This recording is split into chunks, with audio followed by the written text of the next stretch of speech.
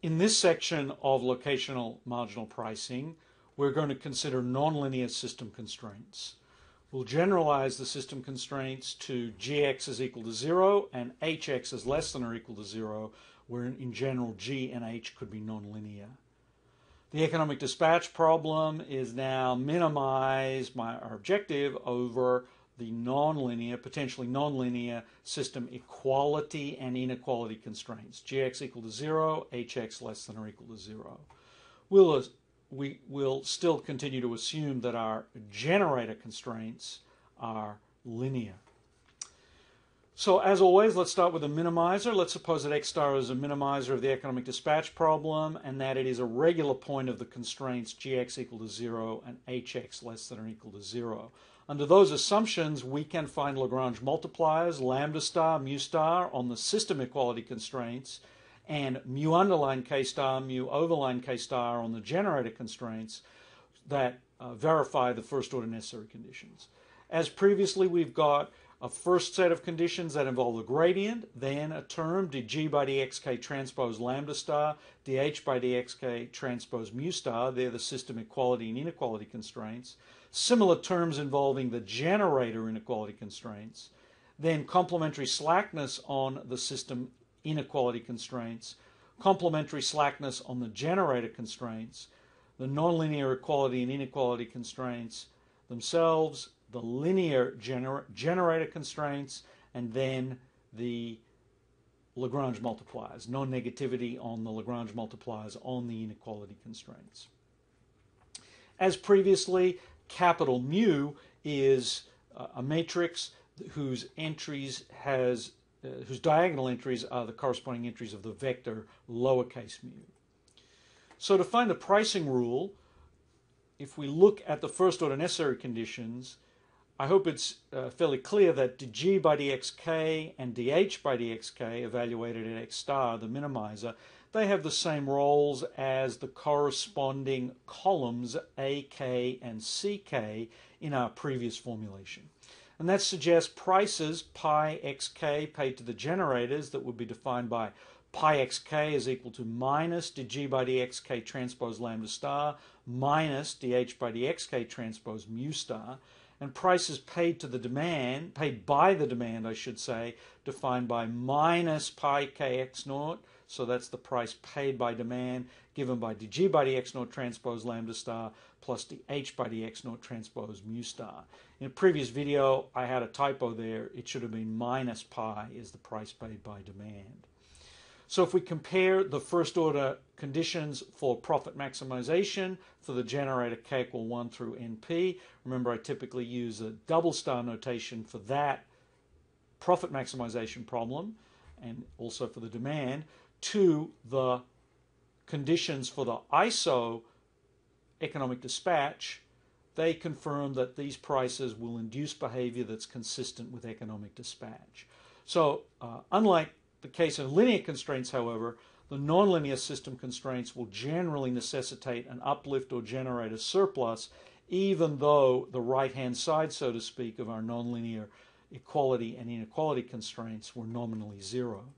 So let's set that down in a theorem. Let's suppose lambda star and mu star are the Lagrange multipliers on the system equality and inequality constraints for the nonlinear offer-based economic dispatch problem. We'll continue to assume that demand is explicitly represented as part of the decision vector. Our problem is to minimize over the choices of decisions, f of x, the sum of the costs, subject to system equality constraints, system inequality constraints, and we could write out the linear generator inequality constraints explicitly. The prices paid to the generators are pi xk equal to minus dg by dxk evaluated x star transpose lambda star minus dh by dxk evaluated at x star transpose mu star. We define the prices paid by the demand to be minus pi as the price, dg by dx naught transpose lambda star plus dh by dx naught mu star. Under those circumstances, if the fk are strictly convex, then we find that there is a unique profit maximizing solution of the profit maximizing problem for generators k equal 1 through np and the demand k equals 0, and that profit maximizing solution is indeed equal to the ISO solution, the ISO minimum cost dispatch. If the FK are convex but not strictly convex, then there can be multiple maximizers, but there is certainly a profit maximizer, xk double star, that is consistent with optimal ISO dispatch. Furthermore, the uplift or the surplus is equal to lambda star transpose times G minus dg by dx plus mu star transpose H minus dH by dx. We can also write that as minus lambda transpose dg by dx minus mu star transpose dH by dx. How do we prove that? Well, the incentive simply follows from the previous discussion. The uplift is equal to the total payment to the generators minus the payment to the demand, which is the sum from k equals 0 to np of pi xk transpose xk star. Notice that that's equal to the payment to the generators, which is the sum from k equals 1 to np of pi xk transpose xk star, minus the payment to demand, which is minus pi k transpose xk star, which adds in the term pi k0 transpose x0. Adding those up yields the first line on the right hand side there. Rearranging it, taking the transpose of dg dx and the transpose of the outer square bracket, gives me minus lambda star transpose dg by dx minus mu star transpose dH by dx times xk star. Then adding up those terms for each k enables us to reassemble dg by dxk times xk summed over each k into a term that is dg by dx times x star. Similarly for summing dH by dxk times xk across the k's. Well, this is precisely the second term, and that is by a simple step equal to the first term. So to write it out, we've got, here is the second term in the statement of the proof. We can add and subtract terms here. Notice that I've got dg by lambda transpose dg by dx. That's this term here. I can add gx and subtract gx. I can add hx and subtract hx here. By complementary slackness, what I'll observe is that the terms mu transpose hx is equal to 0, and by satisfaction of the equality constraints, the term lambda star transpose gx is equal to 0. So that enables me to simplify this a little bit, and then removing the negative signs, turning around the negative signs, we get the first line in the statement of the proof. The first page of the proof showed that we could evaluate the uplift, as I showed directly, as minus lambda star transpose dg by dx minus mu star transpose dH by dx.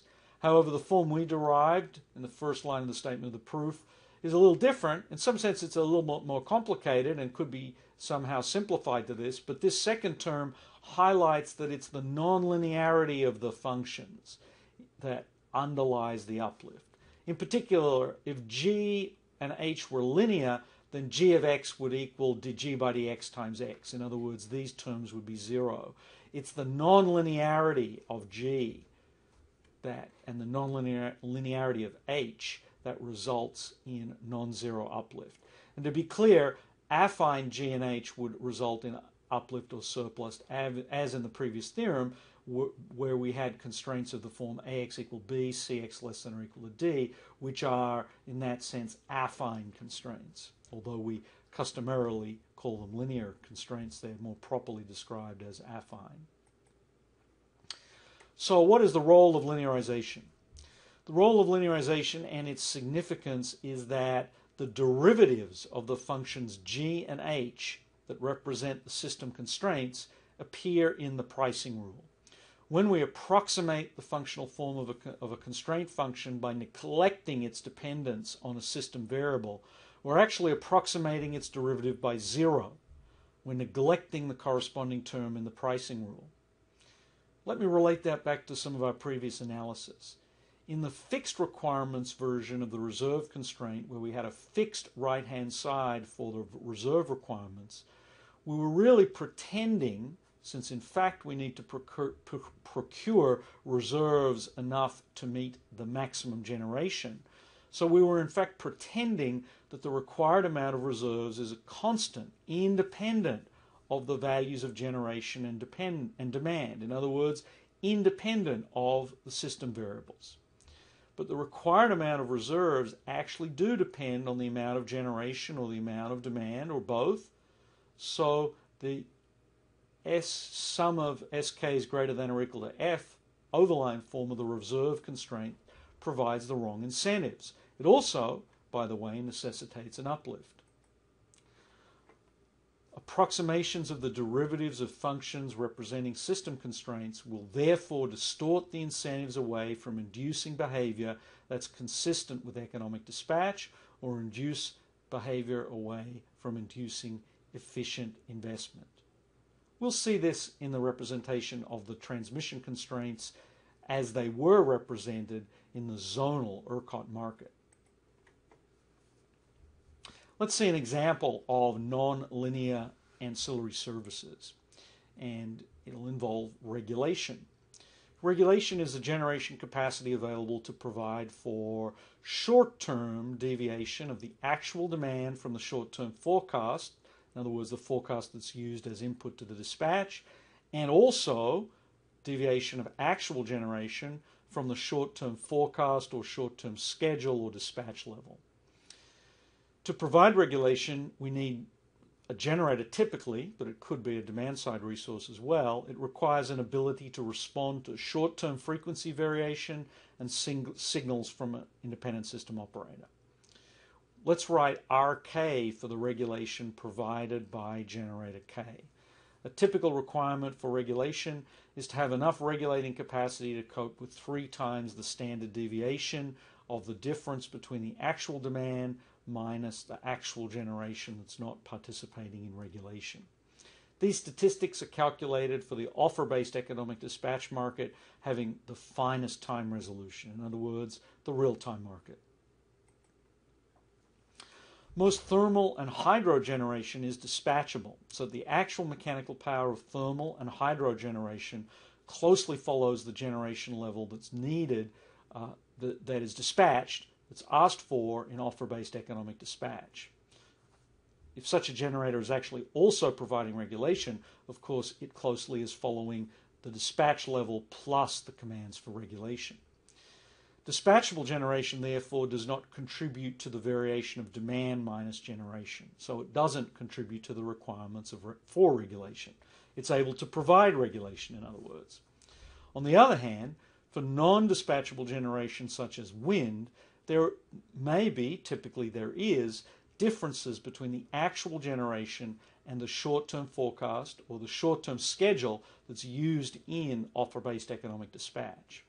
A similar thing applies for demand. There'll be a deviation between the actual demand and the short-term forecast of demand. So consequently, when we look at the deviation of actual demand from actual generation, it is due to the non-dispatchable generation and also due to the demand. Short-term variability of wind at one wind farm is typically independent of the short-term variability of wind at another wind farm. And the same idea is for demand. So we could, in principle, think about applying the central limit theorem, where we're thinking of adding up the short-term variability due to various short-term variations of wind farms and demand centers. And so,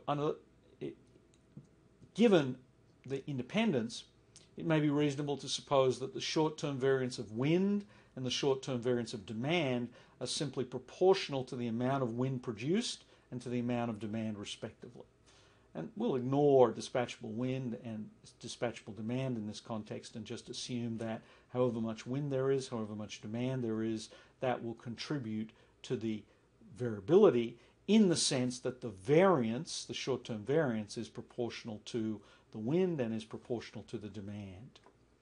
Indeed, since wind and demand are independent, their variances also add together. So if we wanted to calculate the standard deviation of the short-term actual demand minus short-term actual wind generation, that could be written as sigma, standard deviation, is equal to the square root of the sum of the variances. Variances add because they're independent. Let's model the variance of the demand as being proportional to the demand. So proportional to the demand forecast used in the economic dispatch, D. Let's suppose the constant of proportionality is beta D. And similarly, let's assume that W, the total wind forecast generation, contributes to the variance of the wind production proportionally through a constant beta W. We're going to neglect spinning reserve in this formulation and think about the generator decision variables and constraints. It, of course, can be added. Let's assume that the constraints on generation and regulation are of the following form, where we're going to imagine each generator contributes some amount of regulation, Rk, and some generation limit P, and some generation Pk. We'll assume upper and lower limits for the generation. This should be Pk underline less than Pk less than Pk overline, upper and lower limits for the regulation, and then a joint constraint on generation plus contribution to regulation must be less than or equal to maximum production, and generation minus regulation must be no more than minimum production. We'll assume that the wind generators, a particular case, have no ability to provide regulation, and furthermore, Pk overline in the case of a wind generator is a forecast of the maximum capacity production that's possible from the wind farm given the prevailing wind conditions. So this is quite similar to the case for spinning reserve, except that the offered regulation is assumed to be available for both increasing and decreasing generation compared to Pk. I should mention that in ERCOT, regulation offers are separated into separate regulation up and regulation down services. So the constraints are therefore slightly different in the ERCOT formulation. Let's assume that generators 1 to NW are wind generators, while generators NW plus 1 to NP are dispatchable. So for generators K equals 1 to NW, Rk overline is equal to 0. Total wind is the production from generators 1 to NW. Indeed, that is a forecast. And the standard deviation of the short-term actual demand minus short-term actual wind is given by this expression. Let's consider a requirement that we have enough regulation to cover 3 standard deviations of the variation of demand minus wind generation. That requirement is cited in several wind integration studies. It's not exactly right in terms of satisfying regulation requirements according to North American Electric Reliability Corporation standards, but we'll adopt it. So we'll require that we have enough regulation to cover 3 standard deviations of the variation of demand minus wind generation. As with spinning reserve, North American markets currently represent regulation as a notionally fixed requirement for regulation. The sum of the regulation requirements is greater than or equal to G overline, where G overline is equal to 3 sigma. If we use that representation, we have a very similar representation to the fixed requirement formulation for spinning reserve. We modeled that and analyzed that back in section 8.12.1.4. We're not going to consider that formulation explicitly. In fact, the purpose of this example is to demonstrate how to consider nonlinear constraints. So we'll consider a formulation that explicitly considers the dependence of the requirements on both the demand and the wind generation. And let me emphasize again that that's not used in practice in North America, but demonstrates the issues with nonlinear constraints and the relation to uplift. So we'll consider system constraints on power balance and regulation. Power balance constraint is that D minus the sum of the generations is equal to 0. This is actually a linear constraint but we can express it in the form as though it were a general nonlinear function by defining g of x to be d minus the sum of generations. On the other hand, the regulation requirement is definitely a nonlinear constraint. It requires that the sum from k equals 1 to np of rk be greater than or equal to 3 times sigma, and remember sigma can be expressed in terms of the demand and the generation. We can express that in the form hx less than or equal to 0 by rearranging it and writing h of x is equal to 3 times the square root of bdd plus bw, sum of the generations, minus the sum of the regulation contributions.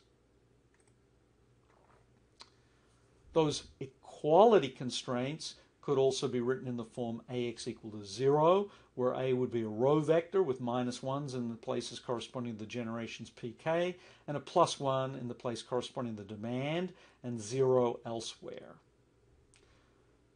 Notice that we've considered in our nonlinear formulation of the inequality constraint the dependence of the need for regulation on the demand variability, in turn depending on the demand, and the non-dispatchable generation variability, again depending on the non-dispatchable generation. This formulation is different to the fixed regulation requirement, and as previously we should expect this nonlinear formulation to result in different prices to a formulation that assumed a fixed regulation requirement. Let me emphasize yet again that ERCOT, in fact, and all North American markets use a fixed regulation requirement currently. So we're going to consider the offer-based regulation constraint economic dispatch problem. We'll assume that x star is a minimizer. We'll let lambda star and mu star be the Lagrange multipliers on the equality and inequality constraints respectively. The demand would pay in total based on their price.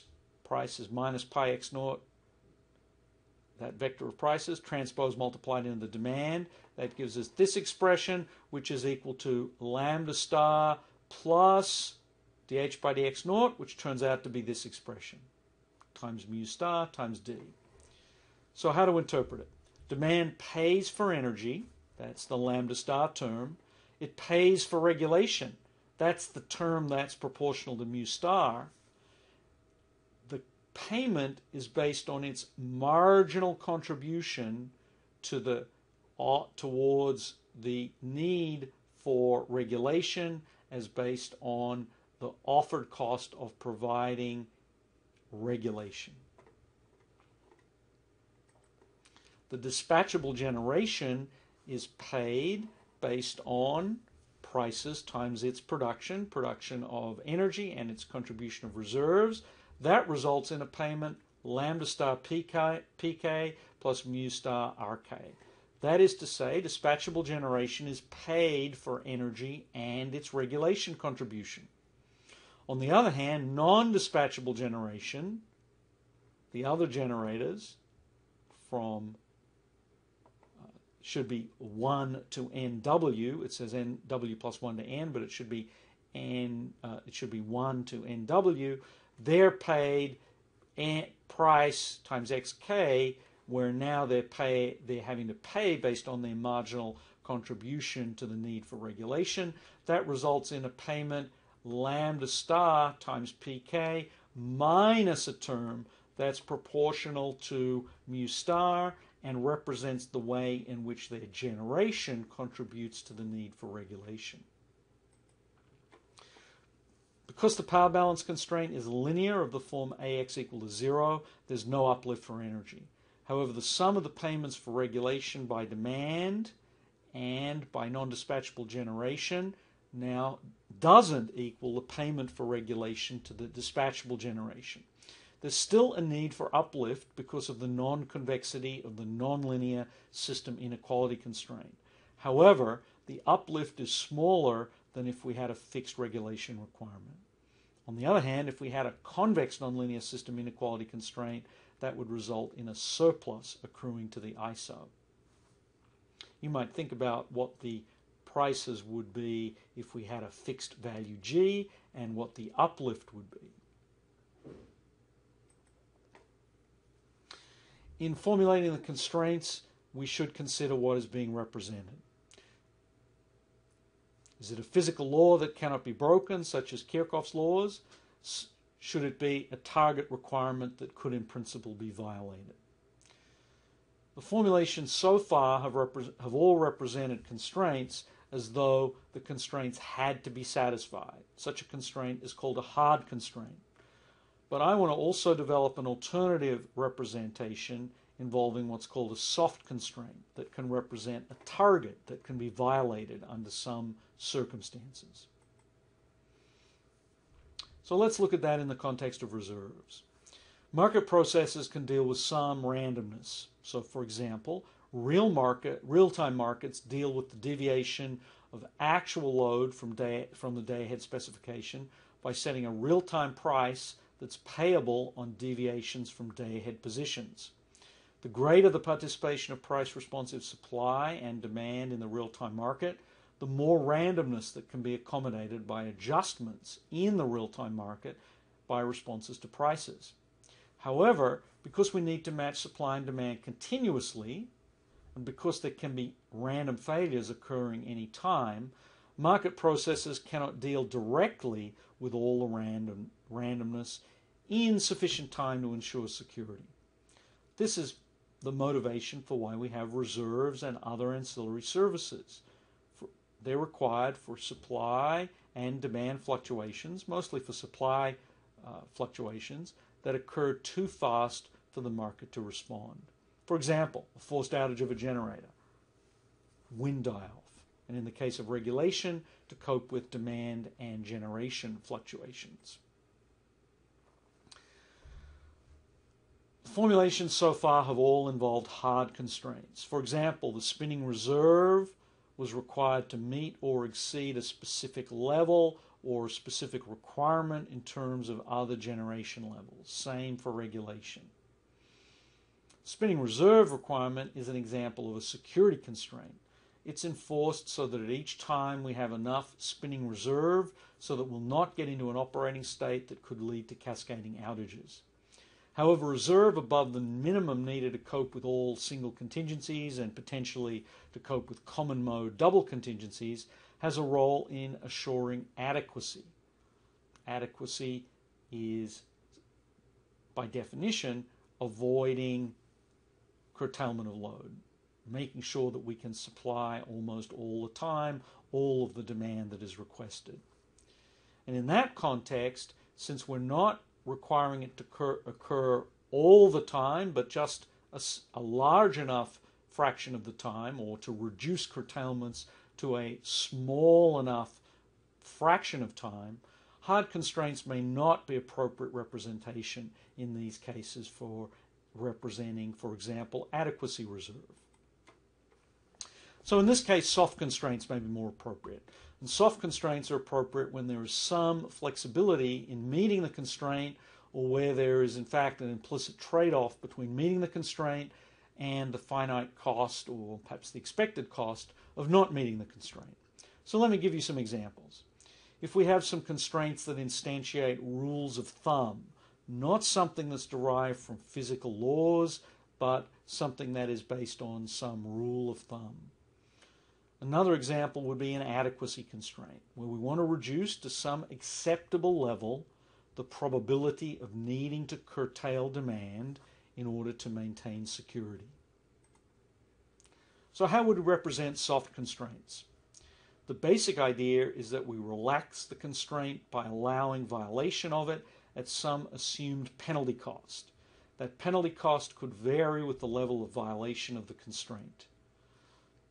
In practice, even hard constraints are represented in software implementations as soft constraints using a very high penalty cost for violation. In other words, notionally hard constraints are actually soft constraints with very high penalty costs.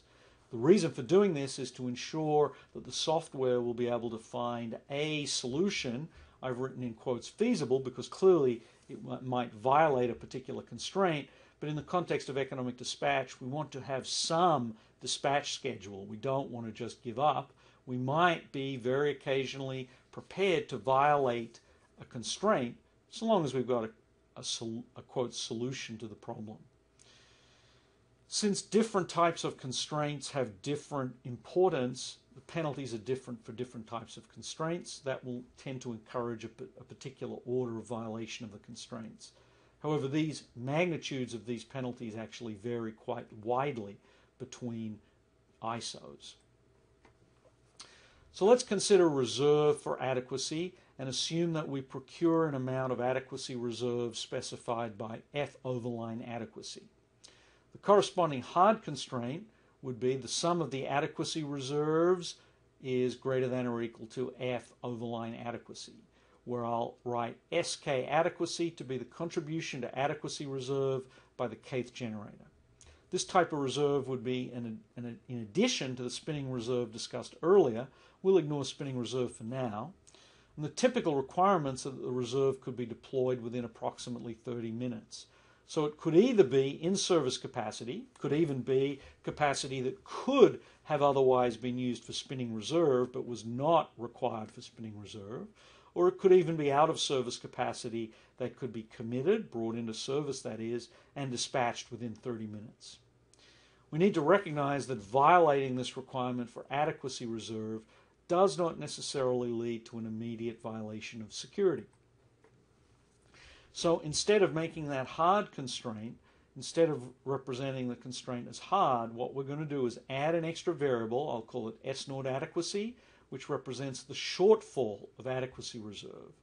We'll modify the constraint. Now we'll add up the adequacy contributions including S0 adequacy, and we'll require it to be greater than F overline adequacy. We'll include a non-negativity requirement on S0 adequacy, and we'll add a penalty term to the objective, F0 adequacy of S0 adequacy. If I don't violate my adequacy requirement, then I can make S0 adequacy 0, and we'll make the cost associated with that 0. The penalty term could be linear in S0 adequacy. That implies a fixed marginal penalty for each unit of violation. So a function could be of the form C0 adequacy times S0 adequacy. Alternatively, it could be a nonlinear or even a piecewise linear function with a higher marginal penalty, for example, for greater violations. Solving the penalty formulation may result in the original hard adequacy reserve constraint being violated. That would mean that S0 adequacy star would be strictly greater than 0, and the Lagrange multiplier on the reserve constraint would be equal to C0 adequacy in the linear case.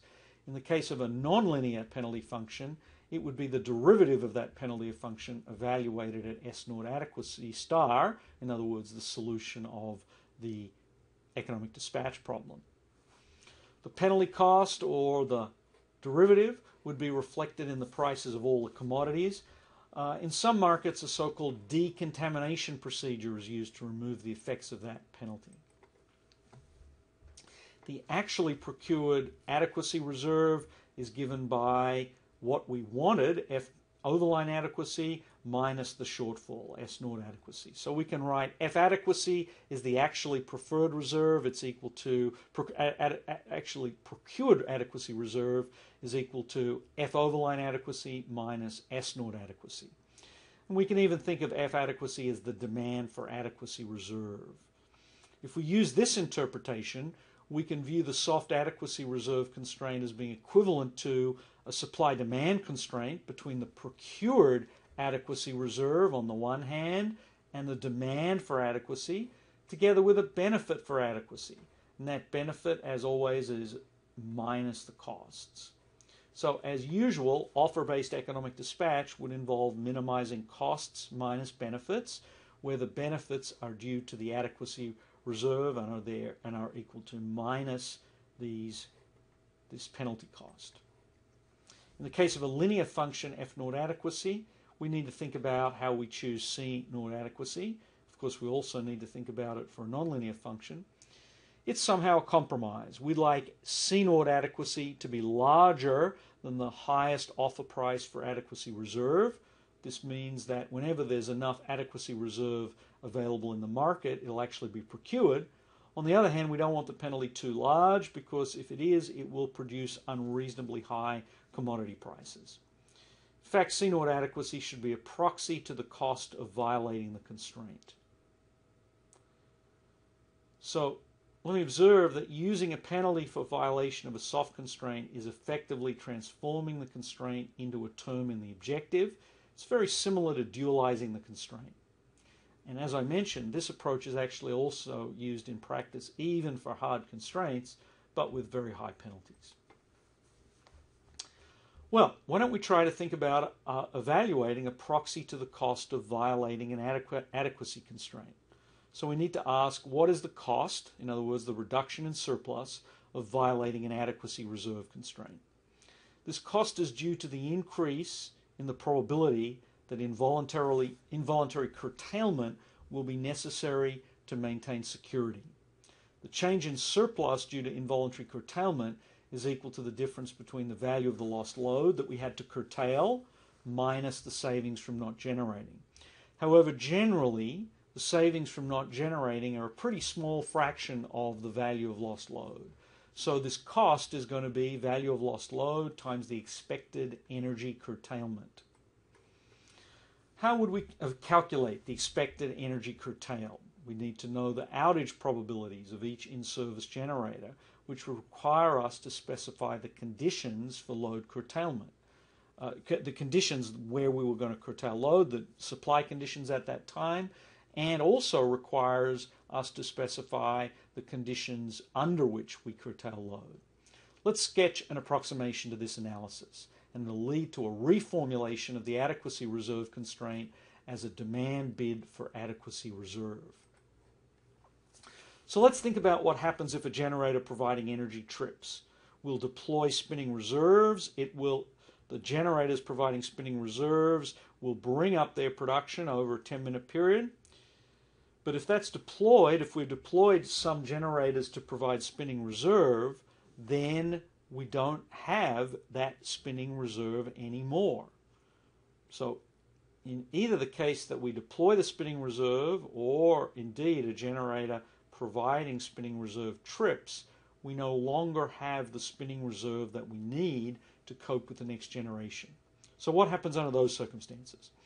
Other reserve is deployed to allow the restoration of the spinning reserve in order that it'll be available again to provide for security with respect to the next generator trip. Since the other reserve will take some time to deploy, the system is actually, during this period, not necessarily secure to an additional contingency.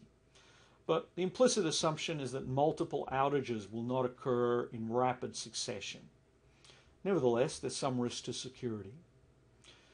So the other reserve that we've got in the background that we are going to deploy in order to be able to back off the spinning reserve so that the spinning reserve will again be deployable, the other reserve has a role in providing adequacy. It ensures a low probability of the need to curtail demand to maintain security. How much outage of generation could we withstand in a pricing interval of length t, say, before we had to curtail the load to preserve security? Well, it would be until the total outage capacity, P outage overline, exceeds the amount of reserves that was being procured for adequacy. Because once the outage capacity is more than the reserves that we procured, we now have no more reserves left to be providing adequacy. We're in fact going to start needing to either deploy the reserves or to curtail load. So we're still focusing on a particular dispatch interval, although I'll mention a little twist on that in a moment.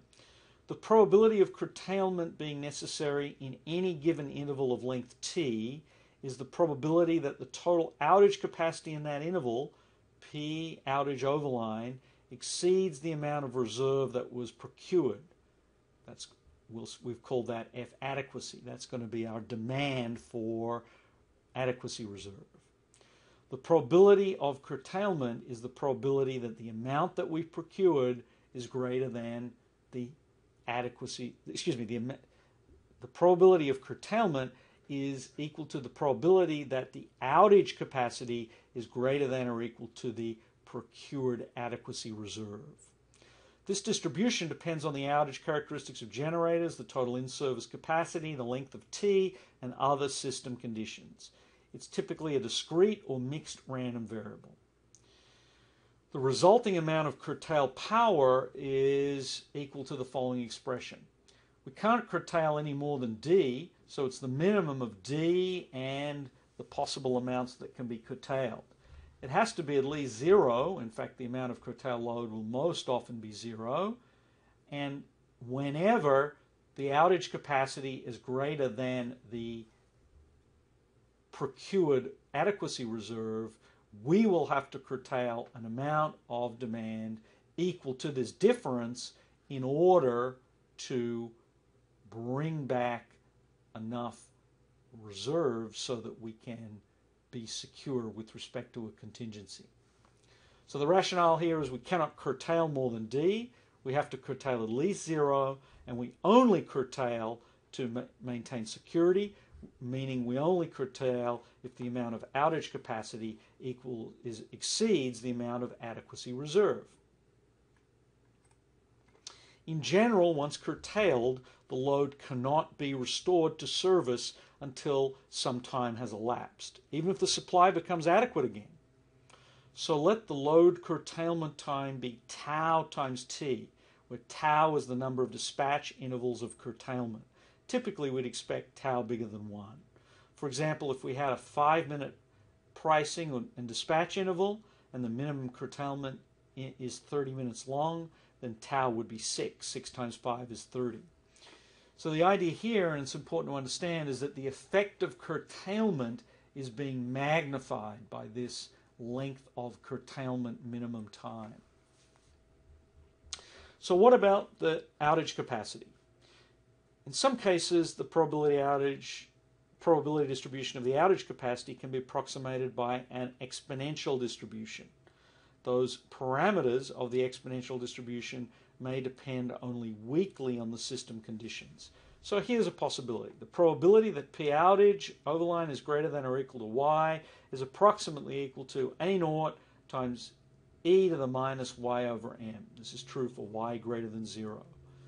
A naught and m depend only weakly on the system conditions. They do depend on T. And furthermore, A naught is the probability of occurrence of an outage. It's typically much smaller than 1. In ERCOT, for example, the forced outage rate is about once per 2 days. So the probability of an outage in an interval of length 5 minutes is approximately 0.0017. The probability density function of the amount of outage capacity is given by A naught divided by m times exp of minus y over m. So the expected curtailed power is the expectation of the curtailed amount. It's the expectation of this function. I can evaluate that by integrating over possible values of P outage corresponding to possible values of P outage, and I need to consider the density function. And as usual, the formula for expectation is an integral over possible values of the random variable. I'll write y as the dummy variable of corresponding to the outage capacity of the expression multiplied by the density. Since I have the minimum of d and the max of minimum of d and the max of 0 and P outage minus F adequacy, I can evaluate that by integrating from y equals F adequacy onwards. That ensures that y minus F adequacy is at least 0 for the terms that I consider. that enforces the max of 0 and P outage minus F adequacy, but then I'll only integrate up to D plus F adequacy, which will have the effect that I will outage no more than demand D. So then integrating that, I get these terms, and integrating by parts, I get this expression. And now let's try to evaluate the cost. Let's recall that the expected cost of curtailment associated with a level of adequacy reserve is the value of lost load times the expected energy curtailed.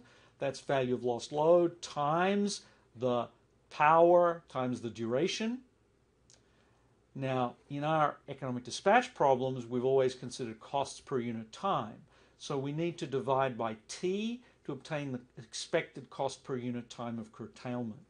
Notice again that this cost is not just energy times a power level, but it's an value of lost load times a power level. It's not just value of lost load times a power level, but it's amplified by the length of curtailment tau. If we include this cost term or an approximation to it in the dispatch objective, then the ISO will procure enough adequacy reserve to ensure that the probability of curtailment is reduced to an acceptable level, as implied by the value of lost load. If there's price-responsive demand, by the way, then the amount of demand may be modulated, reduced, to ensure that there is indeed enough adequacy reserve. Let's reformulate this as a demand bid for adequacy reserve. We can reinterpret our cost as being equivalent to minus the benefits of demand for adequacy reserve. And recall from section 8.8 that a demand bid is the derivative of a corresponding benefit function. So if we take the benefit function, swap its sign, and differentiate it, in other words, take the benefit function and differentiate it, which is to say take minus the cost, the equivalent cost function, and differentiate it, we'll obtain the equivalent demand bid function for adequacy reserve level F adequacy. So plugging that in, we get this expression. If we have a low level of adequacy reserve, in the extreme it would be 0, notice that the willingness to pay would be tau times value of lost load times this expression times A naught exp of minus 0 on n. In other words, it would be this expression, which could be a significant fraction of value of lost load depending on the other terms. On the other hand, as F adequacy goes to infinity, we'll find that this x minus F adequacy divided by m term drops to 0. So at a high level of adequacy reserve, the willingness to pay would be close to 0. And in between, the willingness to pay would vary depending on the level of adequacy reserve. If we had particular offers for adequacy reserve, SK adequacy, then the amount of procured capacity would depend on the intersection of supply and demand. But typically, the ISO is going to procure both spinning reserve to cope with the immediate effect of a single generator outage, that is to say security, and also adequacy reserve to ensure the probability of curtailment of demand is low. Typically, as we've remarked, the performance requirements for spinning reserve are more restrictive than for adequacy reserve. So adequacy reserve can be provided by non-spinning capacity. I'll call that SK non-spinning. That has to be committed, as well as spinning reserve, SK spinning.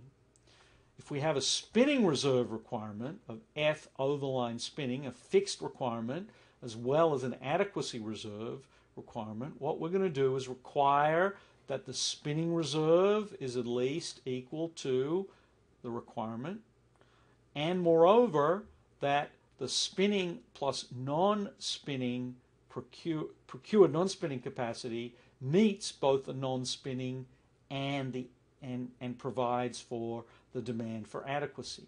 And finally, we'll add a demand bid for the adequacy reserve in the objective. This formulation allows spinning reserve to be used for adequacy. Some early formulations of ancillary services had price reversal, which occurs if spinning reserve was not allowed to be used for adequacy reserves. This might occur if there's plenty of spinning reserve available at a lower offer price than non-spinning reserve.